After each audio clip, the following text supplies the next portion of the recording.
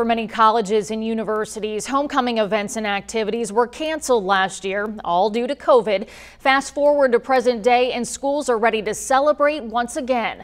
News 10's Chloe Markley explains what some local schools are doing to ensure everyone stays safe. Local universities tell me they are excited to welcome back family and alumni for homecoming weekend. Coordinators tell me they want everyone to come out and enjoy their time, but also stay safe and healthy.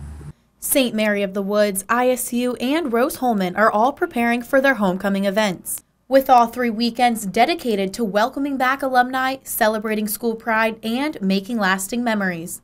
St. Mary of the Woods homecoming is happening this weekend, and Rose-Hulman's is set for October 8th, and ISU's is on October 23rd.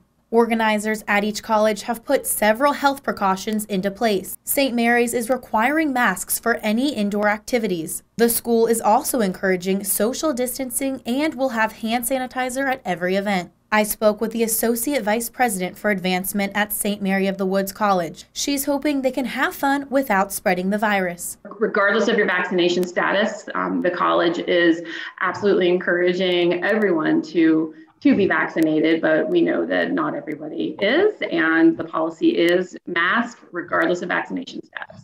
Other local universities are also implementing health measures to keep everyone safe and healthy during these homecoming weekends.